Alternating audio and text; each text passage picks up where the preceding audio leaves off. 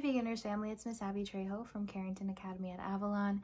Happy Monday and welcome back to class. I hope you all had an awesome weekend. So for today's language and literacy distance learning connection, we're going to be introducing our new theme of the week, which is our author study. We are going to be studying the books and illustrations of Leo Lionni this week. So for today's activity, I'm going to be reading you guys A Color of His Own. That is one of his books. All the illustrations, the whole book was made by him. So I'm going to go ahead and read that for you guys, and I hope you enjoy.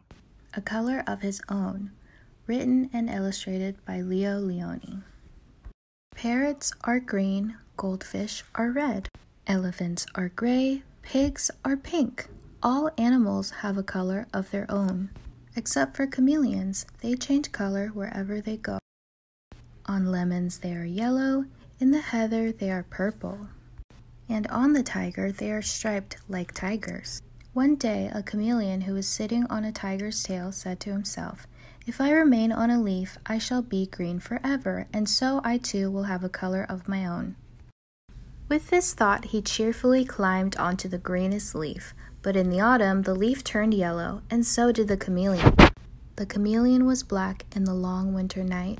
But when spring came, he walked out into the green grass, and there he met another chameleon. He told his sad story.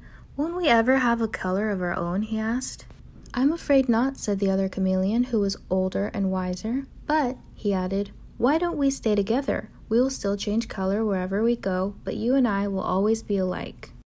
And so they remained side by side. They were green together, and purple, and yellow, and red with white polka dots, and they lived happily ever after. The end.